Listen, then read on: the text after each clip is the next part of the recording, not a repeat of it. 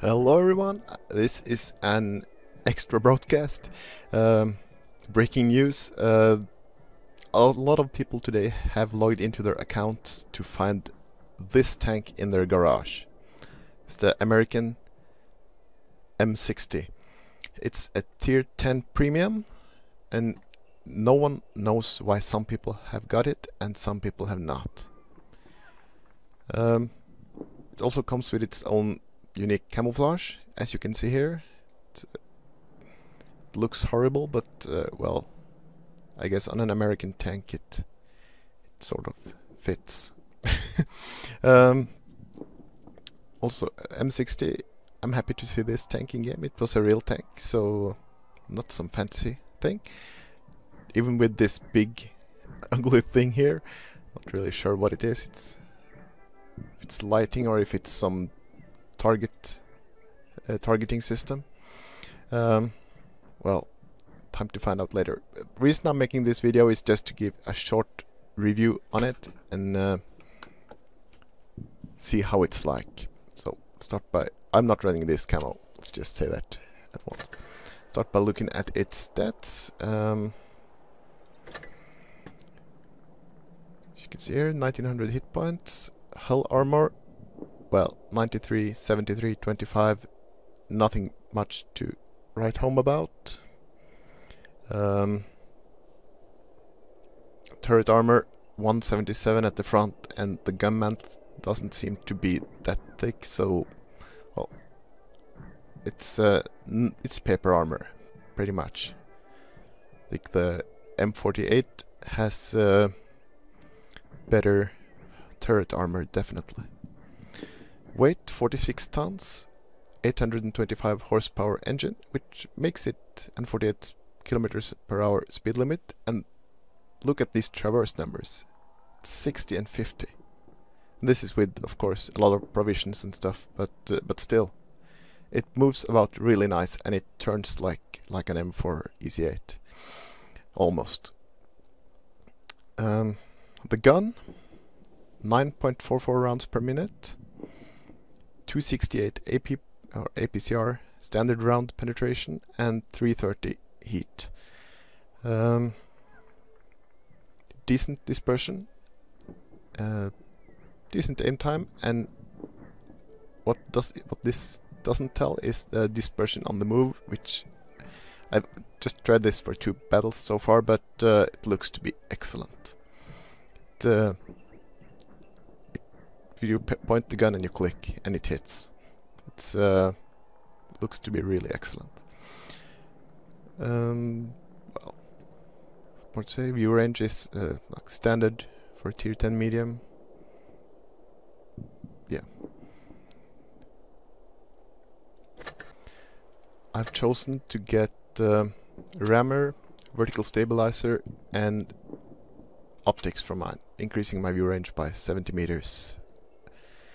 As you can see, the rammer has increased my rate of fire by almost 1 round, and my vertical stabilizer is, well, at least in theory, reducing my aim time to 2.9, which is quite an excellent aim time. At least by the new full aim time given, it's really good. And of course, this is just half the story. The vertical stabilizers help more than because it also helps just reduce the reticle size while you're moving. Ammunition, yeah, nothing special. I've chosen to carry 8 rounds. Provisions, I've loaded up with case of cola, improved fuel, and protective kit. I'm not sure why I run protective kit. Well, it can sit. Consumables, my standard aggressive setup with the multi-repair and adrenaline and engine boost. So let's look how it works out.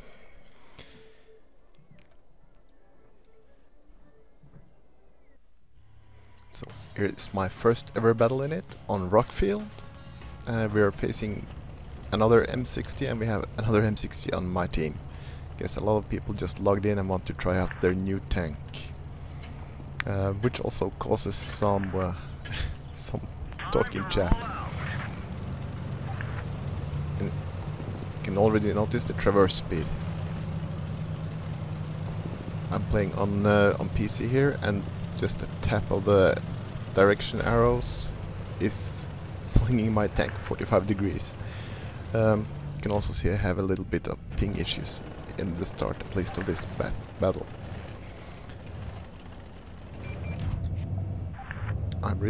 What I really want to see here is this other M60, because it will tell me what my own armor profile is like. So I'm hoping he will show up eventually. Yeah, taking my time to type a bit in chat, and it's a good thing to know about this tank. You can type in between engagements.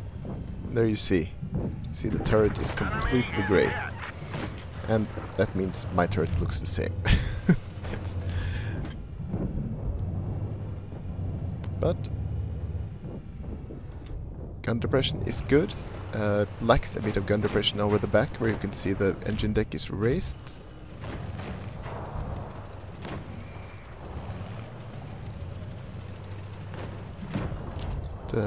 Standard ammunition, penning the IS-7, okay in the lower glazes, but of course we get penned right back.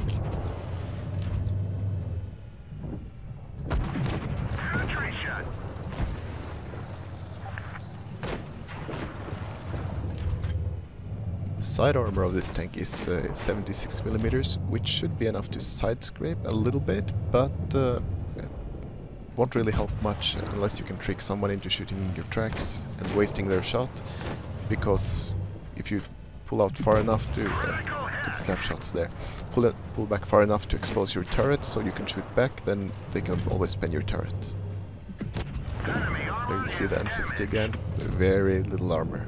I'm taking a bit more extra risk here, just hoping to get some more looks at armor profile, but the bush obscured me. There, I got a bounce on his gun mantlet, showing that there is actually something that can stop bullets in the front there, which is good to know. Probably just the edges of the gun mantlet. You can see this tank, it hits everything. Where you point, if you point where you want to hit, it will hit there. No matter if you're wiggling or turning or moving. So this isn't looking too good for the first battle. I'm looking to get an absolutely horrible win rate. 0%. Wait for the results card to see how it did, and not least how much money it made. And as you can see, it does not have premium credit making, which is a shame. I was hoping to be able to grind a few credits at tier 10, but well, 2700 damage on a loss and no pramo fired is 25,000 credits loss.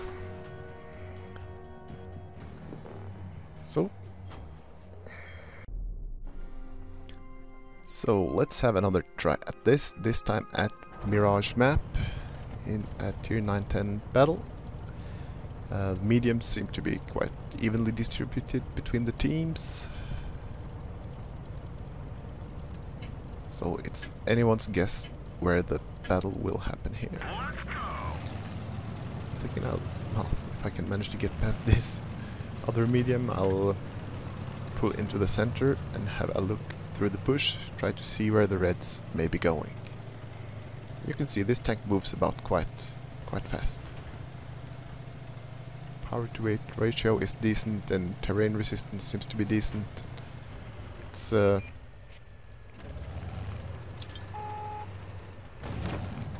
not a tank you want to play on its armor because it doesn't have any, so you have to play it more like a Leopard, I guess.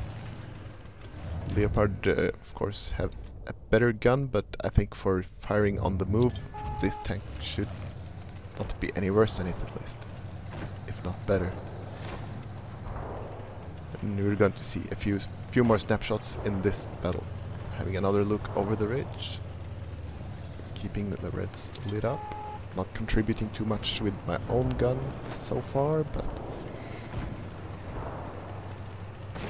so I see it is pulling back, so I'm pushing across here, and look there, snapshot, on the move, going full speed ahead.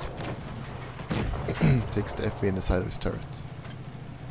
Then we stop here and find ourselves in a position where we just have to trade shots with this Soviet medium. I'm trying to get auto aim to go on and off a bit here without much success. So in this battle I also get a chance to really test the limit, find the limit of the snapshot ability. And you will see by the end there's a shot that, well, it's here, boom. The shot by the end that misses. That, well, I don't think any tank would have hit with it, but